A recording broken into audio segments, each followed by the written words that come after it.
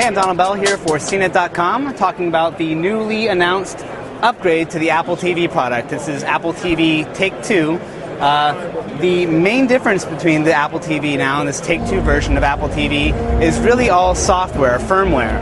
Now when you look at the screen, you see an entirely new menu structure, and the real main difference between Apple TV, the first generation and the second generation version, is that it can be used without a computer. It can really just be a set-top device you can use whether you have a Mac or not, and you can rent Apple TV and iTunes video, television, music content directly through the box and have it connected to your entertainment system, your widescreen TV. So the other great news for the Apple TV announcement is that it is a free software upgrade for existing Apple TV customers. So if you already purchased an Apple TV, there's a free upgrade path and you can have all the new functionality of Apple TV on the existing product.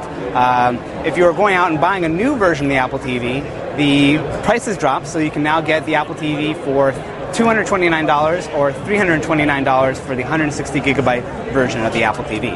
For Macworld 2008 and ZDNET.com, I'm Donald Bell.